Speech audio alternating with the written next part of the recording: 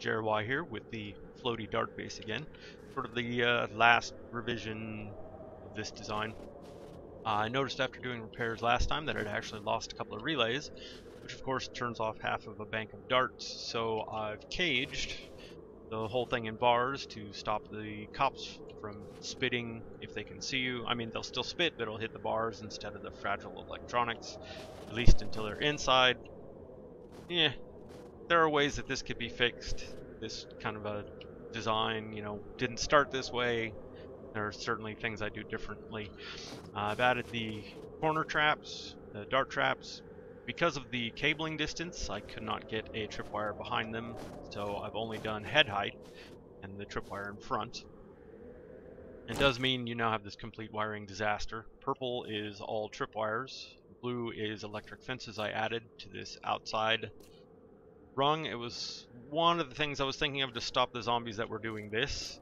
Problem, of course, is in the corners there's nothing but fence. There's no dart traps hitting here, which I suspect will lead to the fences breaking pretty early in the horde from reflected damage. Anything that gets stunned and just stands here is going to keep ticking damage back to the fence post because nothing is killing them. So we'll see how that goes. All the wiring for the banks is still the same, which is you have a trigger side that looks like this, which is power coming into the tripwire post runs across, and then on the receiving side you can see the direction of the color. You have this powering the dart traps near it, and then up to a relay that goes across and powers the far ones. Corners are wired the same way, except of course it's only a single trap. When they're rotated that way, they do stick out half a block. As you can see here, you can actually even get it to interact with you sometimes. So you need to cover it with something that's at least a half block thick. These are the wedge stairs. You got wedge tips rotated this way. You got wedge tips rotated this way. And then just a regular half block.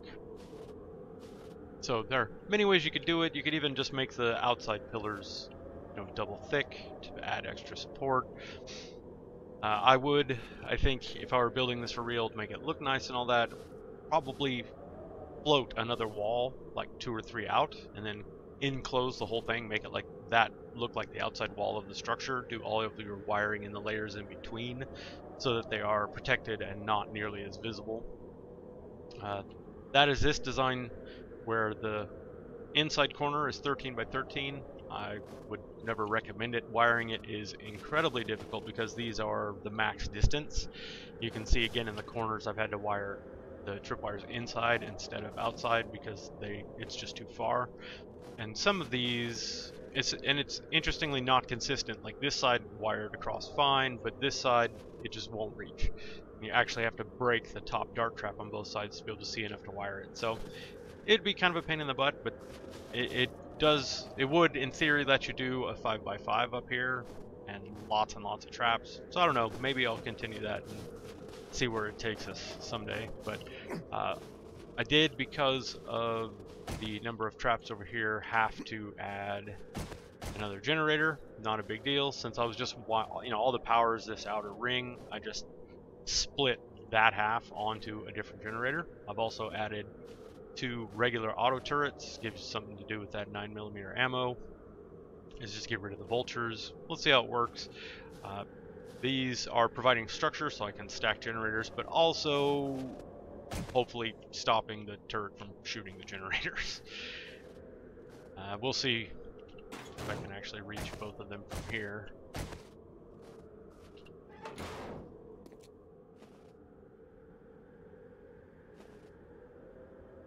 It looks like top one and bottom one. So there you go. That's the current setup. I did move the lights downstairs in one because I need that relay. You can actually see one of the wires going to it. And like I said, if I was doing this for real, like in a base you want to look nice, maybe actually live and work in, I would definitely look at some other way to do the wiring. Maybe dig a couple down and make a basement for everything to go under there, or like I said, an entire another structure, like float another wall 2 or 3 out, make that a solid box, do all of your wiring in the layers in between. I mean, you'd lose the ability to shoot at stuff that's coming in, but you'd still have the ability to protect your pillars, you know, shooting this way. So, I don't know. It's just one of those things to take into consideration. And let's see. Is it 28? It is. So it looks like we're on game stage 363.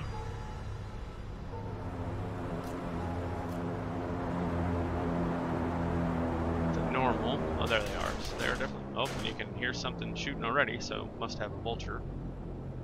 Looked like they were coming from that side.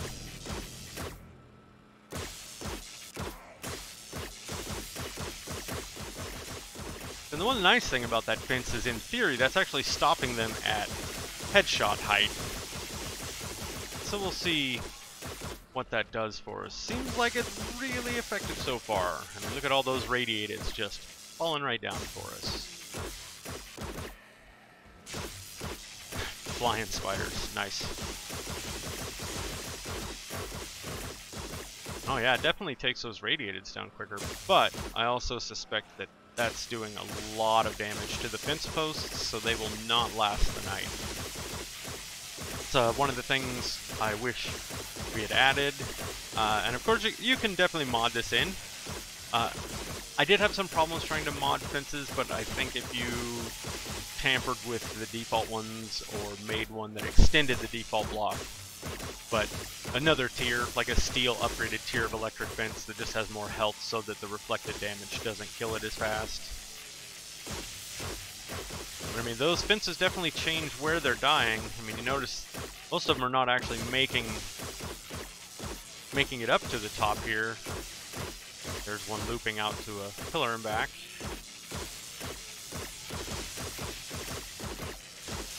But I suspect if I can keep the relays from breaking, that'll keep all the dart traps active through the night, which will also help. Because like I said, at some point during the last horde test, I lost a bank of them and didn't even notice.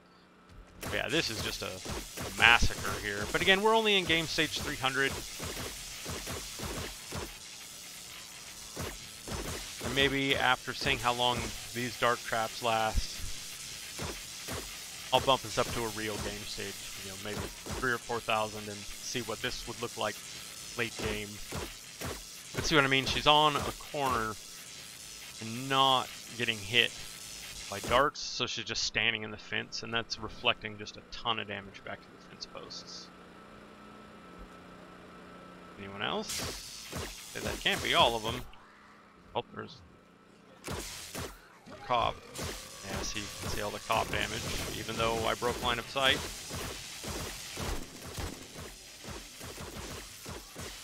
That would be where your interactive part comes in. I mean, if you stay out of visibility, the cops are fine, but if they see you, or if you want to take part in shooting some stuff, cops are where it's at, because they're the ones that are going to do damage.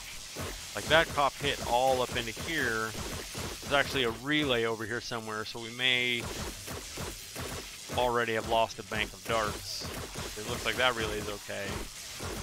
I do see them all shooting.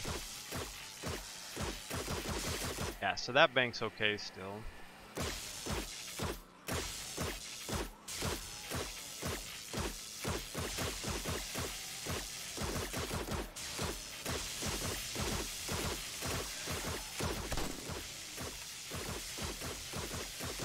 They do take them down. I mean, that's a pretty big cop there to get enough dart traps across a single block. And yeah, it's just mowing those. The regular cops are just toast. But even that radiated cop died pretty quick.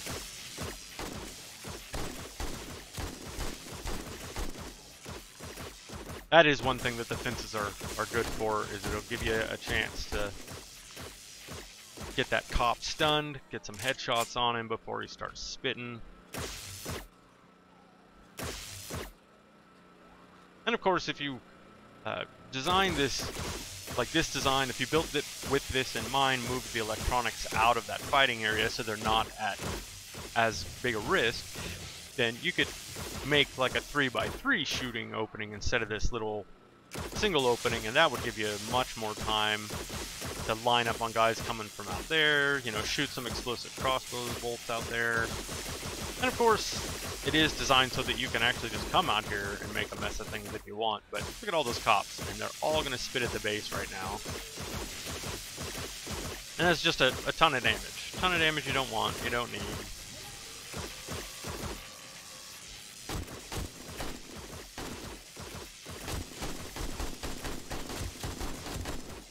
Ton of ammo usage. I mean, it's fun. You don't want to be as bored, or maybe you want to soak up some experience or something, but it is just the truth of it that that's where like 99% of the base damage is going to come from. So if you avoid the cops, if this viewport didn't exist at all, and or if I just stood over here in the corner, probably wouldn't have any base damage. I mean, I'd have fence damage from reflected, and I'd have to replace a couple of thousand iron darts. And, oh, and some fuel.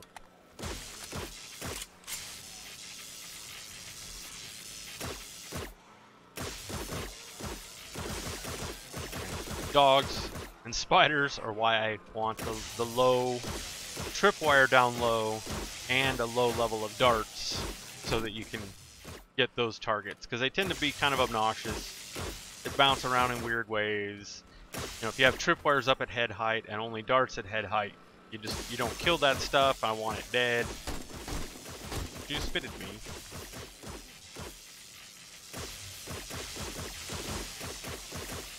See, he was actually swinging at the zombie in front of him because it was in his way, which is pretty funny. Yeah, the dart traps I mean, the electric fences are actually surprisingly effective at stopping them at head height. Like, I almost wonder if you could just do this without the top row at all. Just have that bottom row fences so that you're doing your headshots before they even get up here. I mean, see, some of them are getting up here, and some of the cops have gotten up here. But it's pretty darn effective with those fences.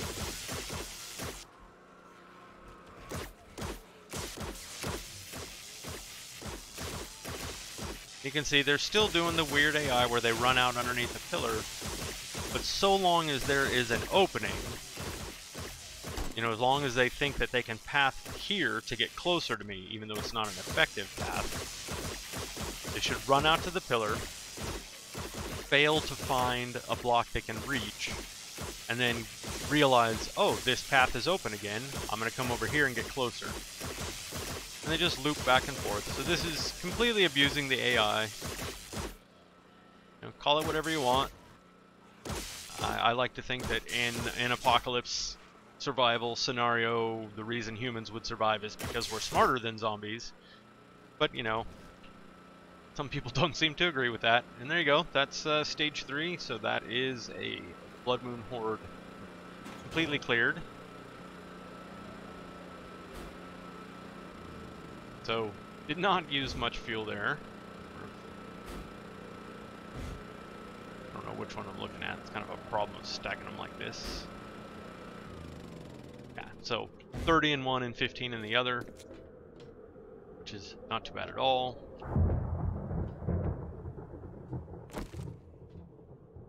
Oh, I do see a vulture that did not get turreted down.